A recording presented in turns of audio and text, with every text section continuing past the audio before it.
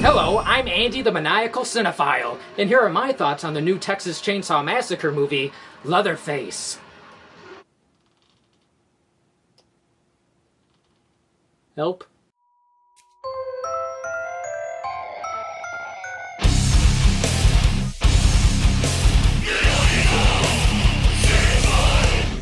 Texas Chainsaw 3D, rebooting the series again, made money despite not being very good. So instead of a sequel to 3D, the filmmakers decide to tell Leatherface's origin story in a prequel to the original classic.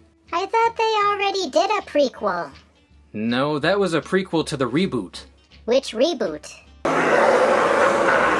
The timeline is very stitched together. The 8th film in the series is directed by French filmmakers Alexandre Bustillo and Julien Maury, best known for the horror film Inside. It went through a period of rewrites, reshoots, and then was shelved for a year. Many questioned if we would ever see it, but it's finally viewable on DirecTV. Yay, that means we don't have to wear a disguise to the theater. Aw, but I just picked out a new one.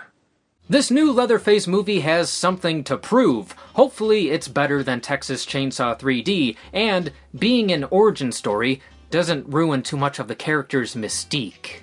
What? How did this get in here? In 1955, years before the events of the Texas Chainsaw Massacre, in the early days of the infamous Sawyer clan, the youngest boy, Jed, is taken to a mental hospital after an accident leaves Sheriff Hartman's daughter dead. I can relate. I'm always accidentally finding dead bodies around here, too. 10 years later, a riot erupts at the mental institution Gorman's house, and 4 mental patients, Ike, Clarice, Jackson, and Bud, escape while kidnapping a young nurse named Lizzie. Pursued by the deranged sheriff out to avenge his daughter's death, the disturbed teens go on a violent road trip from hell, molding one of them into the legendary killer known as Leatherface. A name feared by hippies and front doors. Look what your brother did to that door! Stephen Dorff plays Texas Ranger Hal Hartman. He has a vendetta against the Sawyers and is ruthless in tracking down the Gorman kids. His character is very similar to Sheriff Wydell in that I should be rooting for him, but he's a miserable bastard. And since the movie mainly follows the Gorman kids around, much like The Devil's Rejects, the film lacks a proper hero. I'll take all yours, Verna. All of them. Lili Taylor plays Verna Sawyer, Leatherface's mother. I thought she was the aunt. Knowing the Sawyers, she's probably both. Taylor's performance is great, but this new and important matriarch's marriage to a Mr. Carson has left me with some questions. Questions like, who is he? Where is he? And why was this shot in Bulgaria? A younger version of Drayton Sawyer appears throughout, but he's poorly cast and written. During the original dinner scene, Drayton states he takes no pleasure in killing and he'll have no part of it. The hitchhiker at one point even yells, You Leatherface do all the work. He don't like it, ain't that right? You're just a cook! However, in the prequel, Drayton doesn't hesitate to kill. He even tries to force Jed into killing his first victim. So I don't think the filmmakers quite understood the Drayton character. He's no longer the conflicted schizo.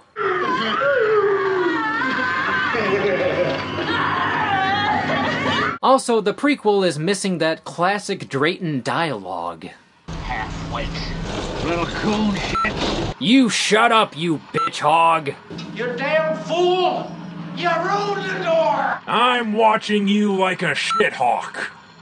Wait, that one was Mr. Leahy. Shit clock sticking, Bubs, for you, your shit rats, and your shit turd friends.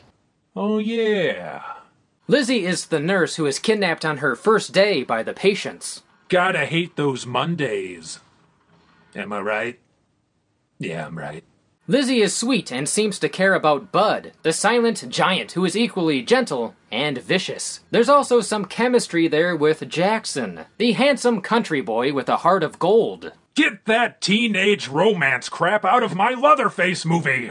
Then there's the psychotic Ike and Clarice. Whenever they aren't killing for fun, they're making love on top of corpses. I've had more awkward threesomes with myself.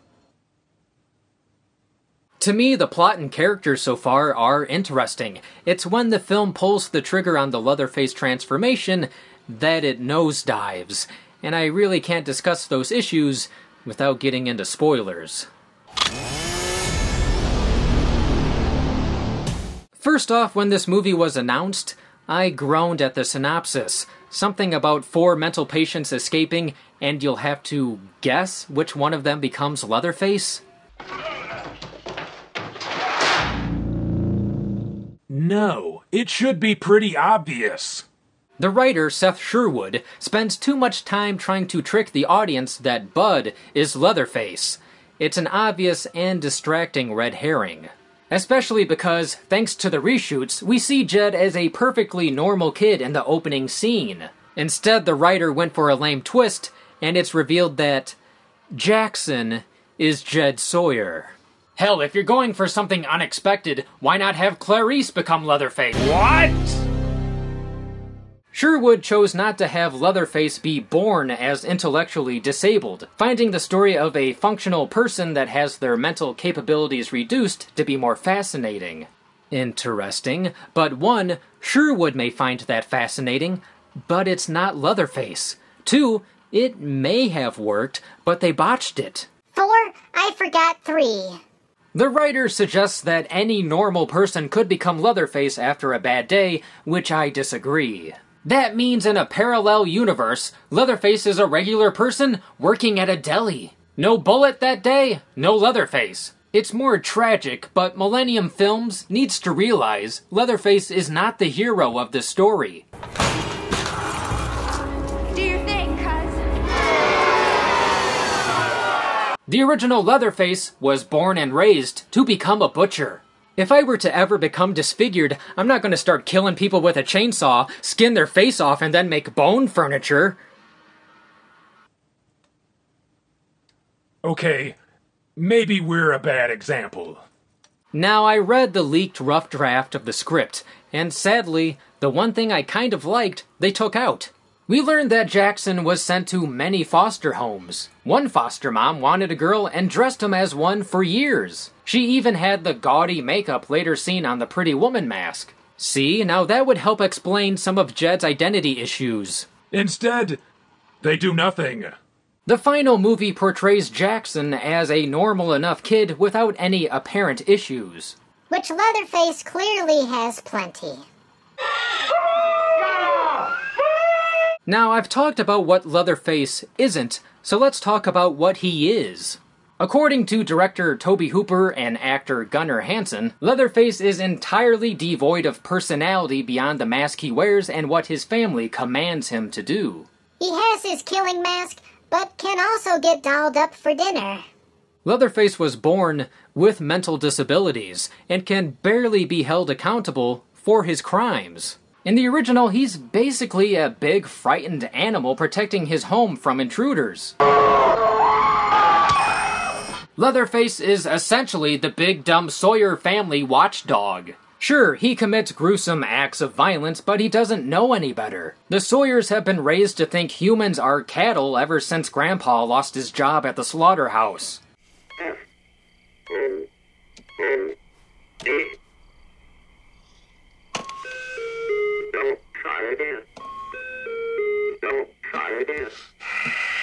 Meanwhile, Jackson grew up away from the Sawyers. He barely remembers them, yet joins them for some reason. Bud would have been a better fit for Leatherface. He has the mental disabilities, the size, and strength. He's exactly what I picture a teenage Leatherface being. Hardcore fans of the character aren't looking for a desperate twist. And no, just because Tobe Hooper is listed as an executive producer doesn't mean he gave any money or input. This is often a legacy credit. Ooh, Andy, did you notice the mistake when they were changing? Bud had a shirt on, then off, then on again. No, I didn't catch that. Another thing that bothered me was Jackson's size. He needs to put on some weight and grow 6 inches, which is unlikely at age 18. It bothered me that Lizzie was taller than him, and he could barely wield the chainsaw. I don't see Tiny Jackson lifting people on meat hooks.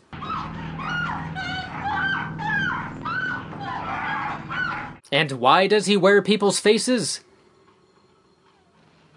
'Cause Leatherface movie.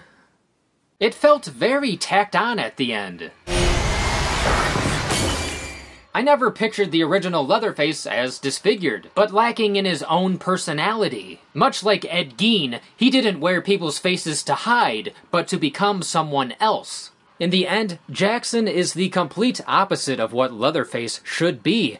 The transformation isn't satisfying because being shot in the face and rejected by a girl is very weak motivation for this particular character. Yeah, Leatherface's dance with romance the first time was a bit of a stretch.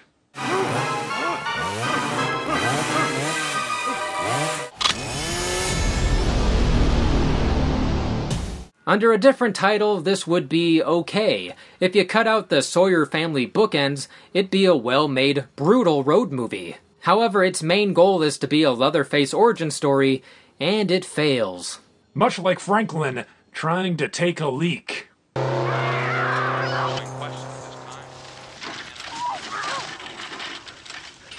The film lacks any satisfying motivation or resemblance to Gunnar Hansen's Leatherface. It has more plot than the average Texas Chainsaw Massacre movie, and I applaud them for trying something different. In the end, when it comes to Leatherface, I'd rather not know the who or the why. It's quite simple. The Saw is family.